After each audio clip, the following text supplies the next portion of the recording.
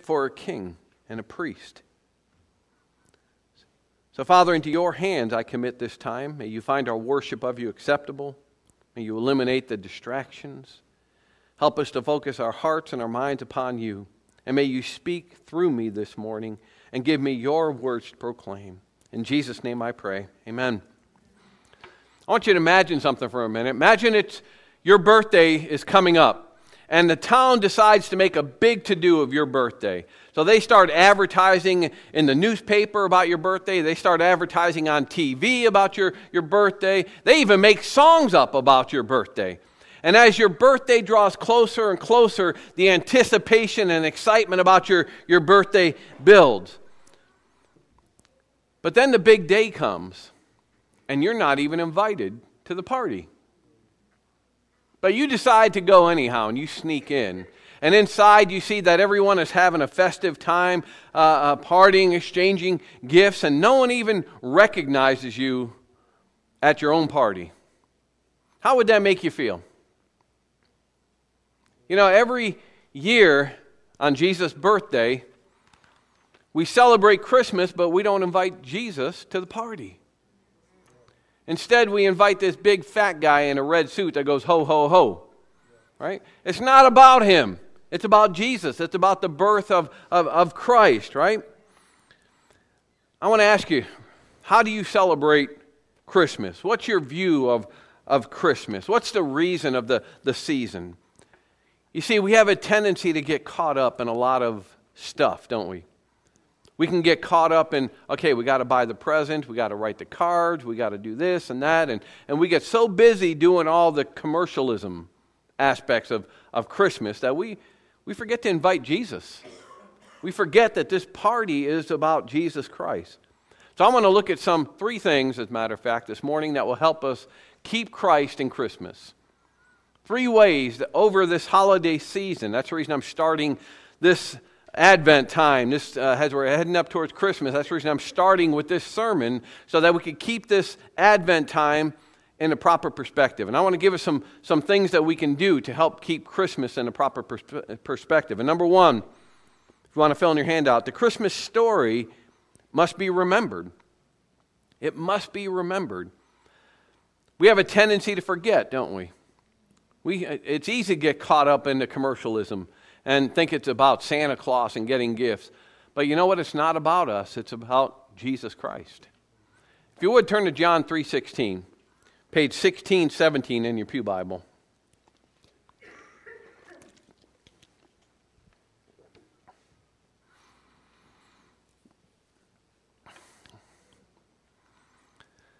It's a beautiful song, that Hallelujah. That's in my head. I'll be in my head all week. No, Hallelujah. We'll stick with Hallelujah. So number one, the Christmas story must be remembered. A in your handout is Christmas reminds us that God loves us. So we have to remember 2 truths. We have to remember the Christmas story must be remembered, but what are we remembering? The first thing we're remembering is about Christmas is God loves us. That's what the Christmas story is all about. That's what the Christmas story tells. And I think the Christmas story can be found here in John 3:16. And it says, for God so loved you. You substitute the word world there with your name. That he gave his one and only Son. You see, the Bible says the wages of sin is death, but the gift of God is Jesus Christ.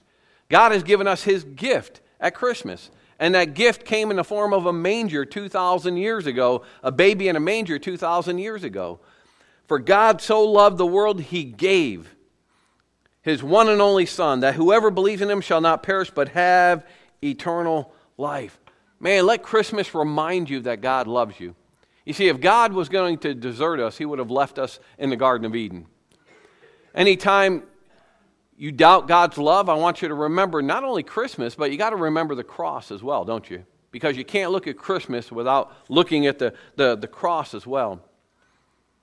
You see, in creation, God showed us his hand, didn't he? But at Christmas, God showed us his heart. He gave us his one and only Son. The second truth we need to remember is without Jesus, we die in our sins. Look at John 8:24, a couple of pages over, page 1629.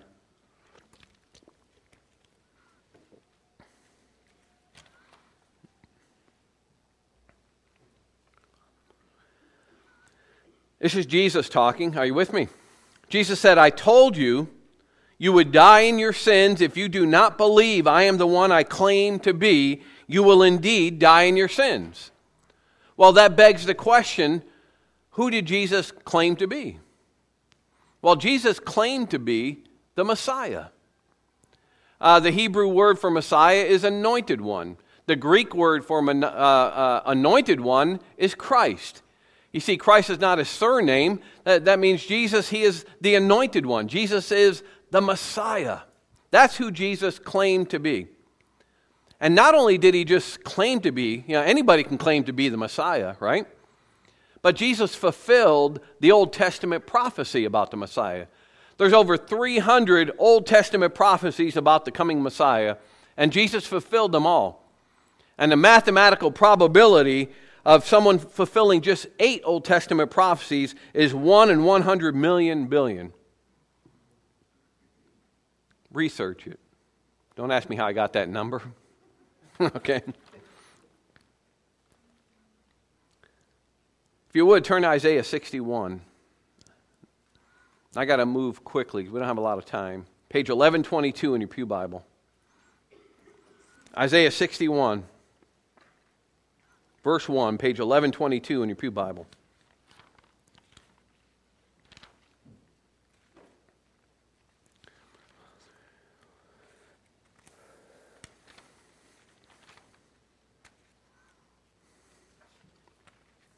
Are you there? Now this tells of the Messiah, of the coming role of the Messiah. And it says, the Spirit of the Sovereign Lord is on me because the Lord has anointed me.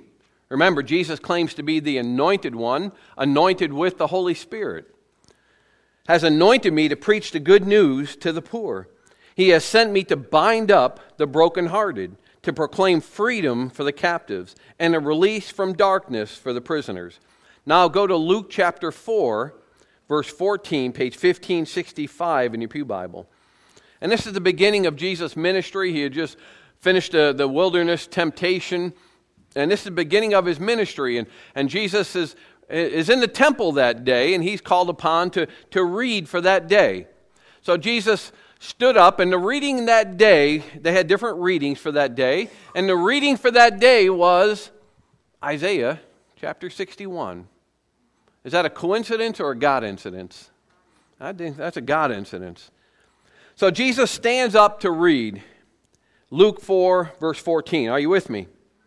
Jesus returned to Galilee in the power of the Spirit. He went to Nazareth. Verse 16. I'm sorry, I skipped to verse 16. He went to Nazareth into the synagogue, and he stood up to read. Verse 17. The scroll of the prophet Isaiah was handed to him. Unrolling it, he found the place where it was written, the Spirit of the Lord is on me because he has anointed me to preach good news to the poor. He has sent me to proclaim freedom for the prisoners and recover sight for the blind and to release the oppressed, to proclaim the year of the Lord's favor. Then he rolled up the scroll, gave it back to the attendant, and sat down. And the eyes of everyone in the synagogue were fastened on him. And he began by saying to them, today, this scripture is fulfilled in your hearing. So what is Jesus saying here? Jesus is saying, I am the anointed one. I am the fulfillment of Old Testament prophecy. And Jesus said, you will indeed die in your sins if you do not believe I am the one I claim to be.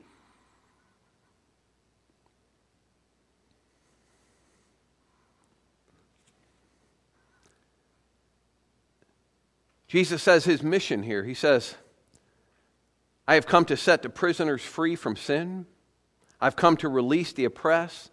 I've come to give sight to the blind. What does that mean? Well, 2 Corinthians 4:4 says, Satan has blinded the mind of unbelievers so they cannot see the glory of God. And Jesus has come to set the captives free, to break the chains from our lives, and to open up our eyes to the truth. That's Jesus' mission. That's the role of the Messiah, the anointed one. That's what Christmas is all about. That's the gift God has given us at Christmas. That's the gift. That's the true gift that we have. You know what's sad is December 25th, all over the world, people are going to be celebrating Christmas. But you know what? They're still in darkness. They're still blinded. They're still oppressed. And they really have nothing to celebrate, do they?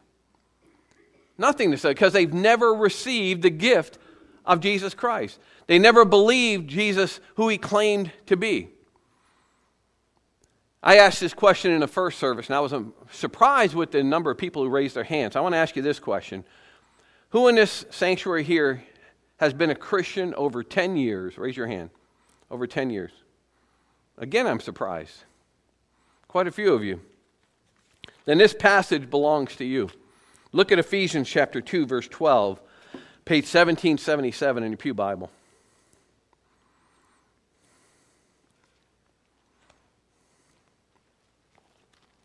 Ephesians chapter 2, verse 12, page 1777.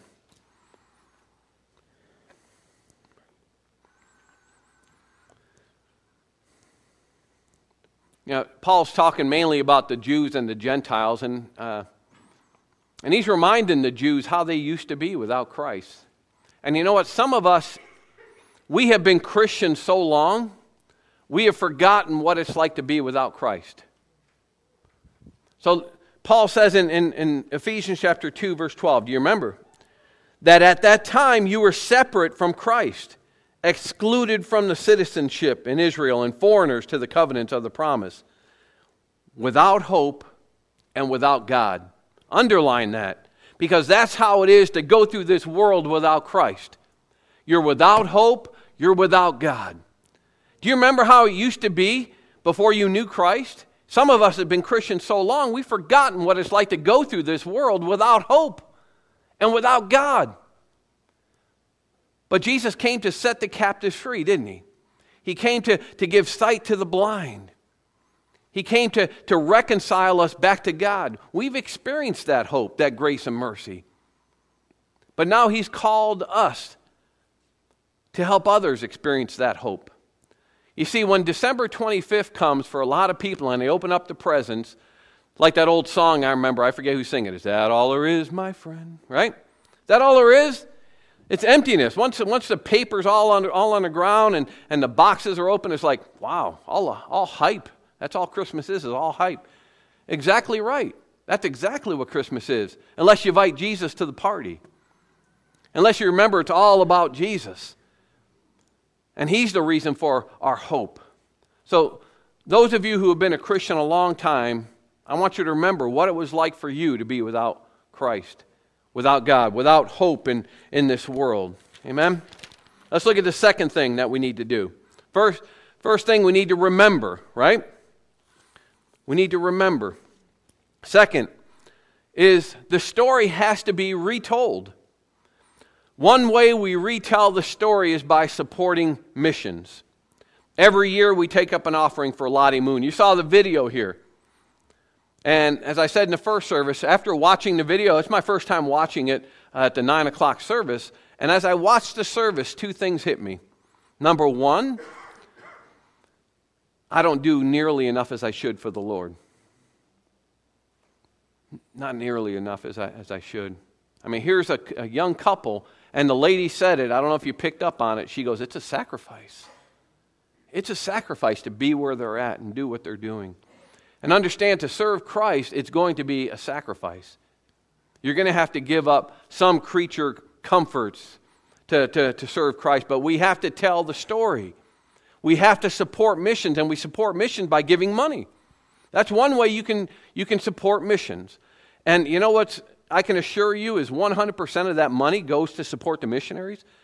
Within our convention, missionaries do not have to come home and drum up money. They don't have to. What we do is we pool all our resources so our missionaries can stay on the field. And there's something else you can do. You can pray for missionaries. Everyone has one of these in your bulletin. I want you to open this up. And you can see there's 8. This is the week of prayer for missionaries. This week we're getting into. There's 8 people you can pray for. The very first one, that's the couple that we saw in the movie. Very first one, the Harrell family. So you can start off by praying for the Harrell family. And don't think, who am I? How can I possibly make a difference praying for one person? I won't tell this if a lot of you raise your hand. How many of you ever heard the starfish illustration? Okay, I'm telling it. There was a boy walking along the beach, and all the starfish, there were thousands of starfish that had been washed up on the shore. So the boy's walking along the beach, and he picks one up and throws it in the water. He walks a little bit more, picks one up, throws it in the water, and the guy's behind him and says, "What are you doing?" He says, "You cannot possibly make a difference with all these starfish." And the boy just ignored him. He reached down, picked up another starfish, threw it in the water, and said, "Made a difference to that one." See, sometimes we think we can't possibly make it. I'm just one person. What can I possibly do praying for one missionary? D.L. Moody was a great evangelist. He only had like a 6th grade education. And the other pastors, preachers, pretty much shunned him because he was uneducated. And they had their scholarly degrees. But you know what? God used D.L. Moody in a mighty way. And here's why. D.L. Moody was challenged one time. He heard someone say, the world has yet to see what God can do through one person, just one person who is totally committed. Now, that's not totally true. We can see in the Bible, we see David and Daniel. But, I think in our modern day and age, we've yet to see what God can do through one person who is totally committed. And D.L. Moody said, I want to be that person. You see, if you're going to retell the story, it's going to be a commitment on your part. It's going to be a sacrifice. Because you're either going to have to give money, you're going to have to sacrifice some time and pray, or here's the third option, you can go yourself.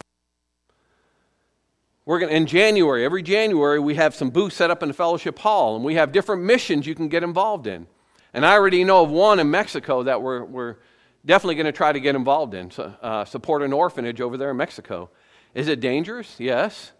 But if God is calling you to it, He'll protect you, won't He? Absolutely. Now here's the fourth option. So the first is you can give to missions. The second is you can pray. And the third is you can go. And the fourth option is you can pray, give, and go. But you need to retell the story. I want to challenge you to something. I want to challenge you to invite someone to church during the Christmas season. In 2007, I went to the Billy Graham Evangelistic Training Seminar. And they just questioned people in the seminar, about 100 individuals there. And they said, okay, how many of you came to Christ through an evangelistic seminar? Maybe 2 or 3 raised their hands. How many of you came to Christ by watching a preacher on TV? And maybe 5 or 10 more raised their hands. Then they asked, how many of you came to Christ because someone invited you to church? About 80-90% raised their hands. So I'm asking you, one way to retell the story is real simple. Invite someone to church with you. Invite someone maybe to the Christmas Eve service or the Sunday morning. Yes, we are having Sunday morning worship service on Christmas Day. What a concept. Right? Because after all, it's His birthday.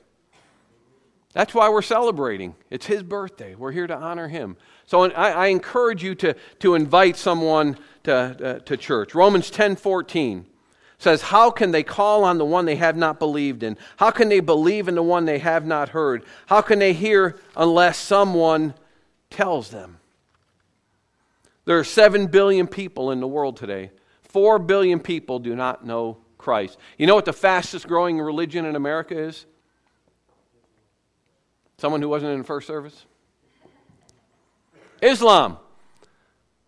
Just Google it. That's what I did. I just typed in, what is the fastest growing religion in America today? And multiple sites said Islam is the fastest growing religion. That's scary. That's scary. So who is going to tell these 4 billion people about Christ? Who is going to retell the story? Are we counting on the Muslims to do it? Absolutely not. We know that won't happen. Are we counting on the Buddhists, the Mormons, Jehovah's Witnesses? That won't happen. So I guess it points back to you and me, doesn't it? I want you to point to your neighbor right now. Just point to your neighbor and say, it's your job. Your job. Now keep your finger there. How many fingers do you have pointing back at you? Right? Okay. That's right, it's your job. That's right, it's your job to tell others about Christ. It's not your neighbor's job, it's your job. And one easy way to do it is just to invite someone to church. That's all you have to do.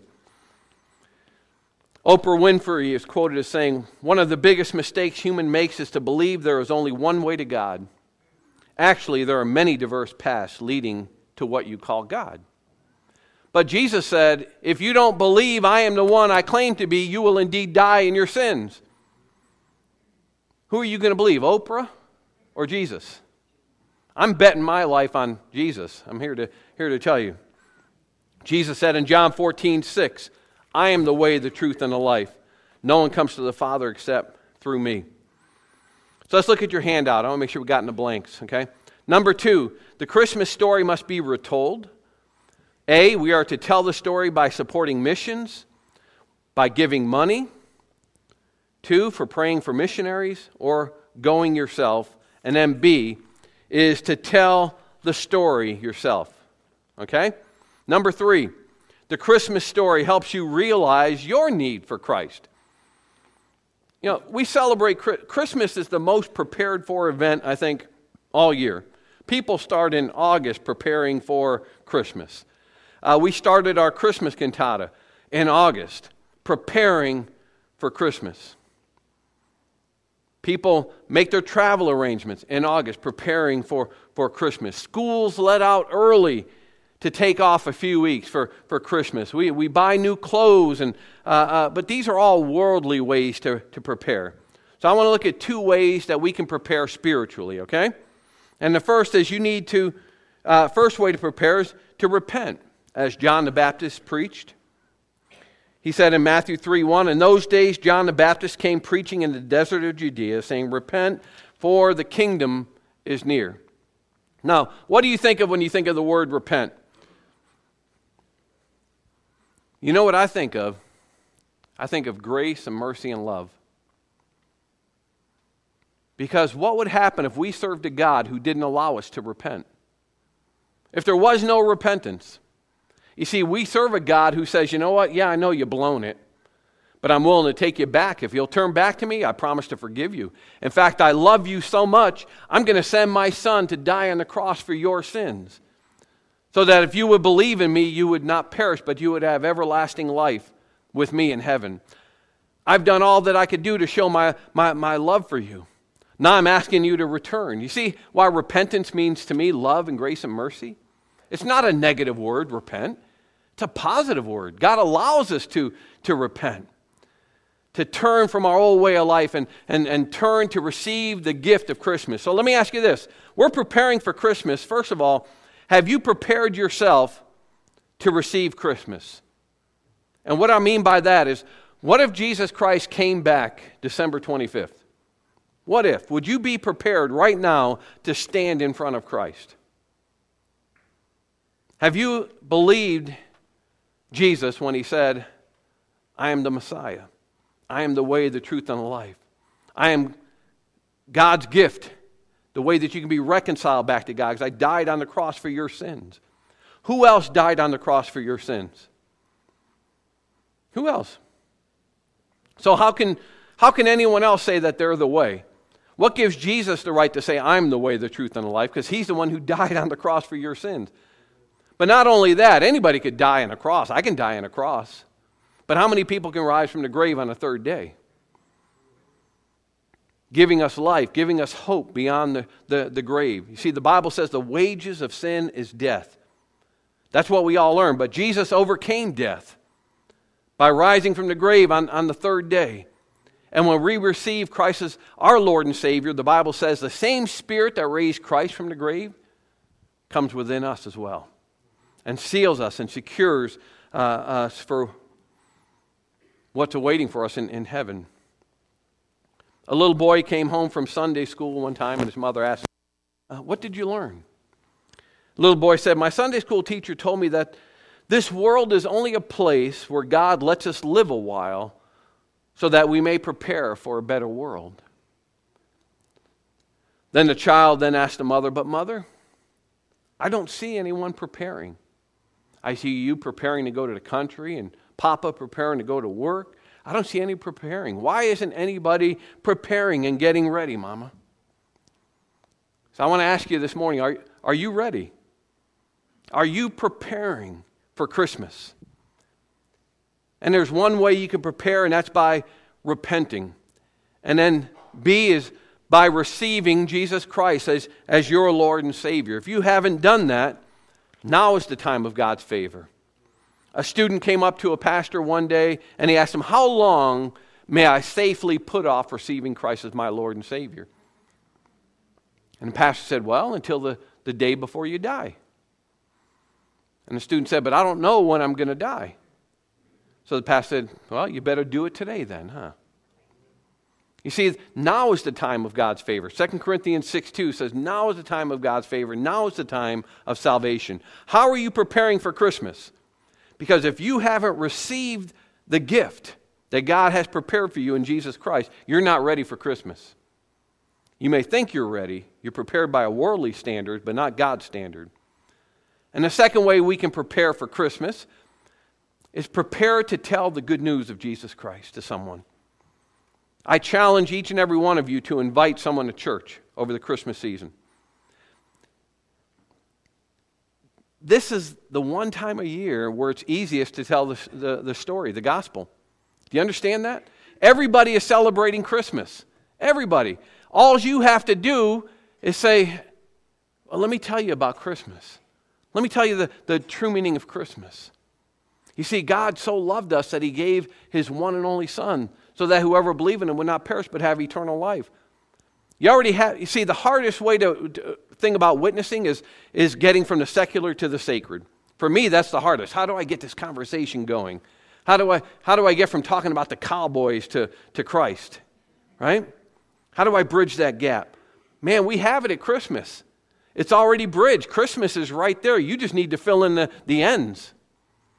This is the one time a year we can easily talk about Christ. One time a year. So I encourage you to do that. To be ready. Get others ready. Because remember, they're in this world without God and without hope. Let's pray.